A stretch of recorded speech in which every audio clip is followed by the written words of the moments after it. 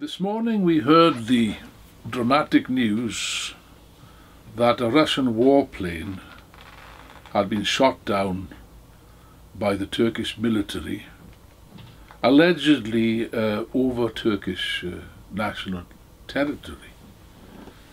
This account, of course, is strongly denied by the Russians, who insist that the plane was in fact shot down over Syria. Now, of course, it's impossible for us to verify the claims in one sense or another. But having seen even the Turkish graphics of this incident, it is clear even from the Turkish account that the Russian plane was in fact shot down over Syrian territory. The plane landed on Syrian territory, and the pilots, who it seems escaped with their lives, managed to eject and also ended up inside Syrian territory. This is a serious matter, of course, because it's not a detail, because if the plane was in fact shot down over Syria outside of Turkish airspace, this would amount to an act of war. Now, in a case of murder, the first question that is asked by lawyers is, to quote the Latin expression, cui bono? Who stands to gain from this? Well, the Russians clearly didn't stand to gain from having one of their planes shot down. On the other hand, the Americans, who lately have been striving for a deal with Russia, also had no interest whatsoever in this. And if you were to ask yourself, who stands to blame, to gain rather, from this incident, then all of the arrows would point in one direction, and that's in the direction of the reactionary president of Turkey, Erdogan. Now, it's generally been hushed up in the West. They don't talk about this, but it is a fact that Turkey, the Erdogan regime, has been systematically supporting ISIS, supporting the terrorists and supporting other terror groups related to Al-Qaeda in Syria, with the aim of overthrowing the Assad regime. Erdogan himself is an imperialist. He represents the interests of the ruling clique in Turkey. Above all, he represents his own personal interest. I think, in point of fact, he's obviously an extremely ambitious, arrogant, self-centered man, with certain indications of being mentally unbalanced. And he's built this huge presidential palace in the Ottoman style. And it would appear, without exaggeration, that Erdogan has the ambition of kind of re-establishing something resembling the Ottoman Empire, incredible though that may sound. This is not a new thing. This goes back for some years. He's definitely got territorial ambitions on Syria, for example. He wants to grab part of Syria, and therefore he insists that he must be part of any negotiations concerning the future of Syria, and I think that that's the line that we should investigate perhaps a little bit more. It goes beyond that, in point of fact. He actually has got ambitions, as I say, of reconstituting something resembling the Ottoman Empire, including, for example, Central Asia, where he's been intriguing and manipulating and maneuvering to bring these areas under Turkish control.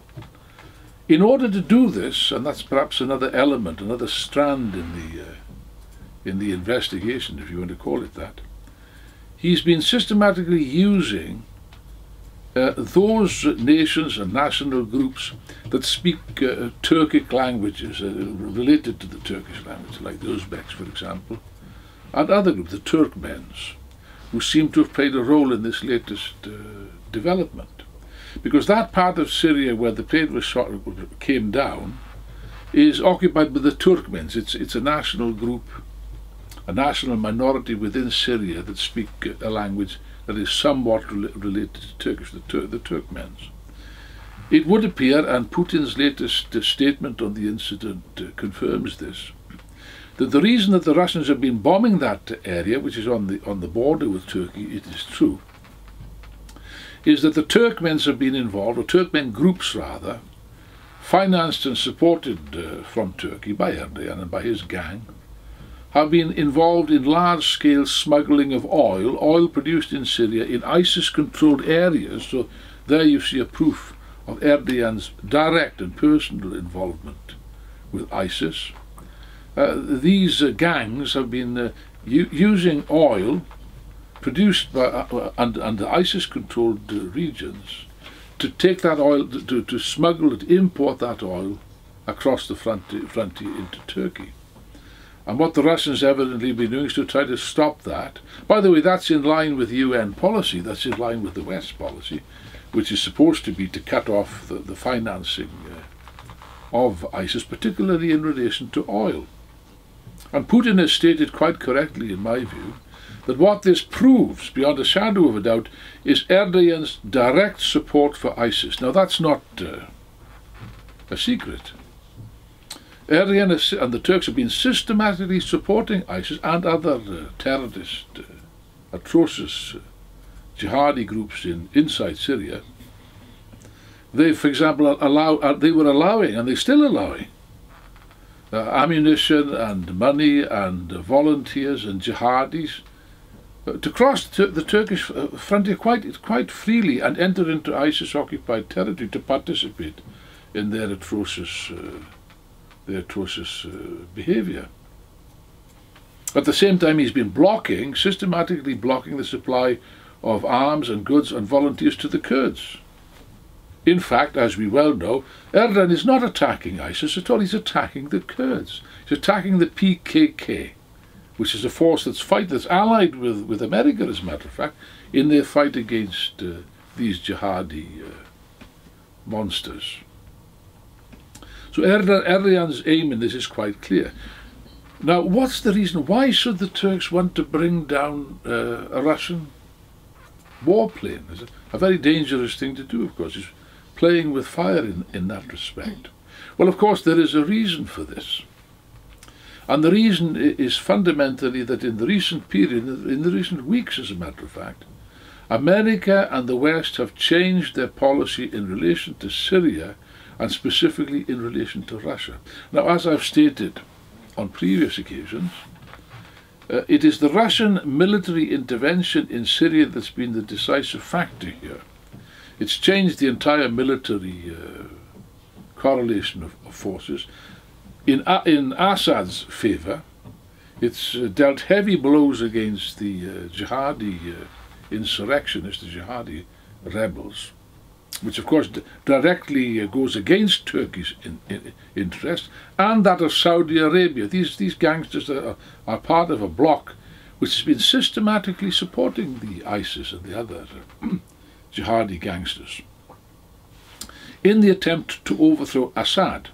Now, Russia, of course, is determined to maintain Assad. Now, the West don't like that, but because very late in the day they've woken up to the threat posed by ISIS, particularly now since the Paris atrocity, they've been compelled to reach an agreement with it, to try to reach some kind of an agreement or a modus vivendi with Russia, which would include inevitably accepting that Assad must stay. They say temporarily, yes, but how long is temporary? We don't know. How long is a piece of string? The fact of the matter is that they have to come to an agreement with Russia. They have to accept Putin's conditions, and his first condition is clearly that Assad must stay. The Russians, of course, have been bombing not just ISIS, but they've been bombing the other jihadi crowd, linked to Al-Qaeda, by the way, who's supposed to be part of were supposed to be part of the so-called moderate opposition backed by America. The Russians have been bombing hell out of them. These are groups which have been and still are directly financed to the tune of billions of dollars by Turkey. Oh yes, by Turkey, a so-called supposedly a member of NATO, pursuing its own agenda.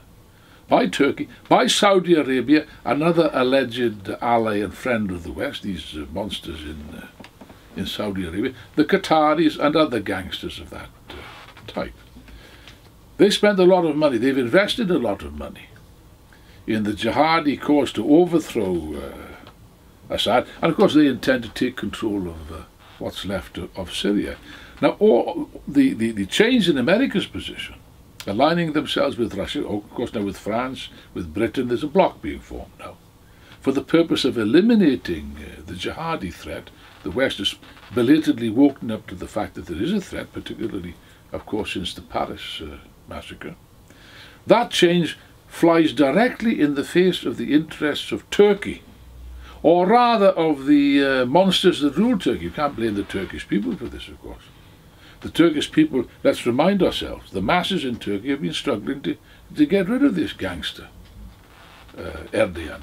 In 2013 they staged a national insurrection, a heroic insurrection. There have been big strikes and demonstrations and so on. The Kurdish people also, of course, are fighting to defend their national rights against this reactionary monster, Erdogan. But it goes against his interests, and therefore it is patently obvious to me that Erdogan wanted to strike a blow against that deal. His main interest, his main obsession, I think he's a little bit unhinged, so he's a bit obsessive about these things.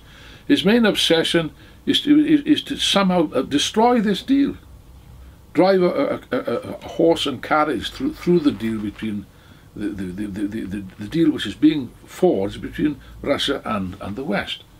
The United Nations, I note, the United Nations in its recent resolution that was carried, I think, unanimously, is not only directed against ISIS, it specifically names other terrorist groups that are aligned with Saudi Arabia and Turkey. Now, I think there you have sufficient ingredients to understand the motivation behind this, the downing of this plane.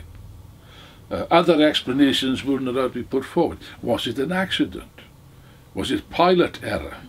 Maybe the navigation was out of order. Well, none of this holds water.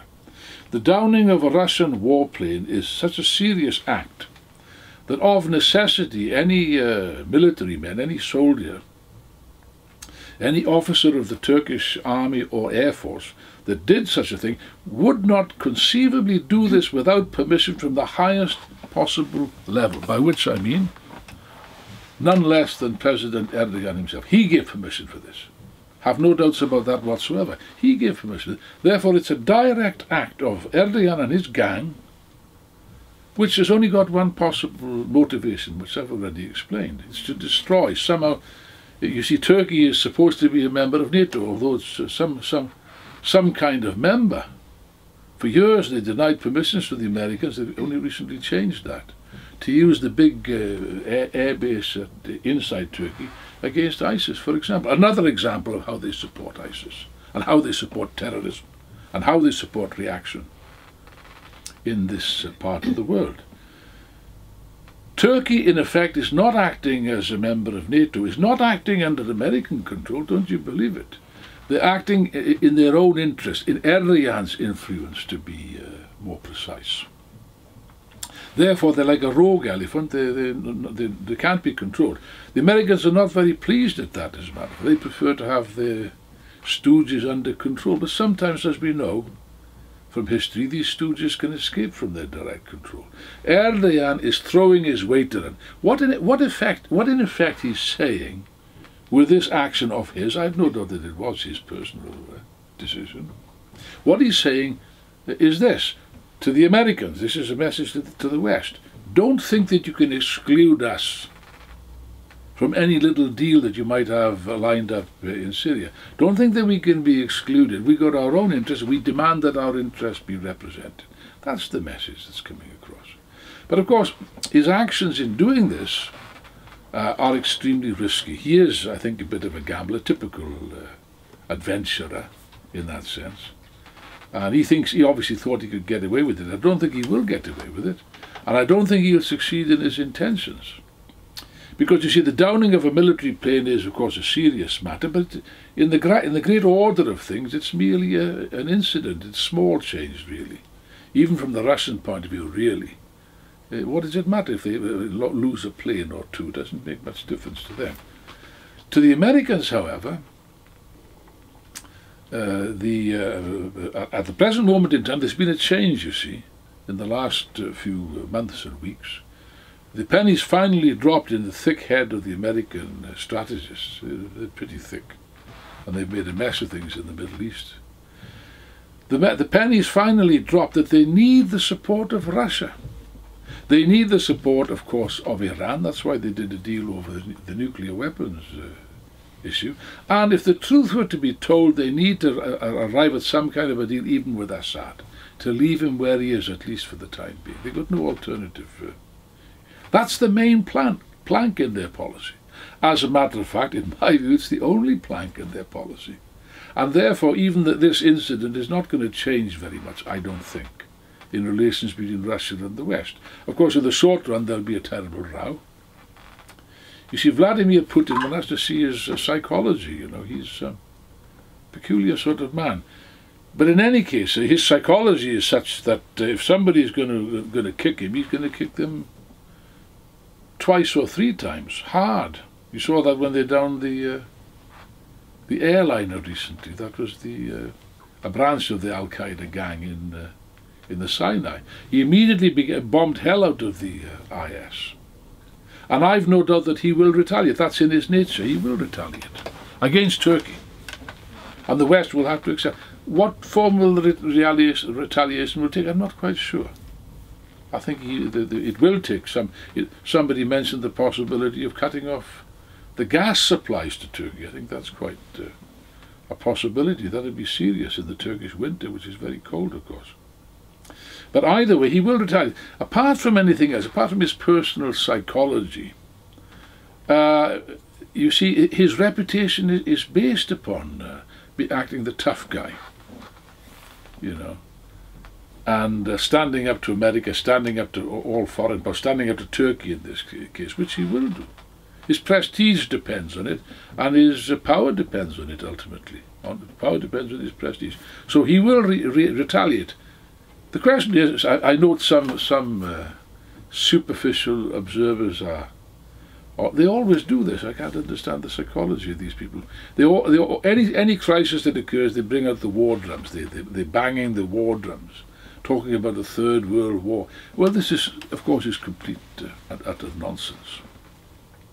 Of course, superficially there would appear to be a comparison with the situation in the Balkans in 1914, where all the great powers were entangled in the contradictions of the Balkans, which produced the World War. That is correct. And now, of course, it is true that in Syria, all the nations the big nations are involved. The big boys are involved. America, Russia, Britain, France, and all their satellites and allies and so on, Iran, Turkey, Saudi Arabia, and so on. They're also, even China, I see now, for what it's worth, has declared war on ISIS. So we will see what happens.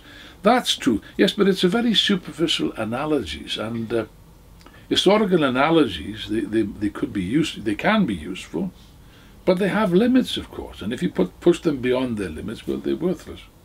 Positively misleading, in fact. The reason why there won't be a war, and you can rest peacefully in your beds tonight, don't worry about that, there won't be any war, at least in the short run there won't be any war, is because of the correlation of forces internationally. American imperialism, it is true, is the most powerful and ferocious armed imperialism that's ever existed. The power of the Roman Empire, by comparison, was trivial. That's perfectly true. Yes, but the power of American imperialism has got definite limits, you see. And these limits were exposed precisely in the Middle East, precisely in Iraq. They invaded Iraq. I think President Bush had seen too many John Wayne films. You know, the 7th Cavalry. So they invaded Iraq, yes. Iraq was already severely weakened. Its army was already shattered by sanctions and so on. And therefore it was a piece of cake. They walked into Iraq without any difficulty. And you will recall George W. Bush's famous statement, mission accomplished, at that time. Yes, of course, but now you have to ask yourself the question, what has been accomplished? And even from the standpoint of American imperialism, nothing has been accomplished except to cause a chaos throughout the whole region. They plunged the whole region, the whole Middle East, into an abyss of chaos, of bloodshed, of wars, of terrorism, of collapse, of barbarism. American imperialism is responsible for that, together with their running dogs, the British, the French, and so on and so forth. They're responsible for this mess, ultimately. But now they've woken up to the fact that they need to do something to stop this jihadi menace, which they're responsible for, and therefore they have to come to a modus vivendi with Russia. So there's no question of a war with Russia. That's just absurd.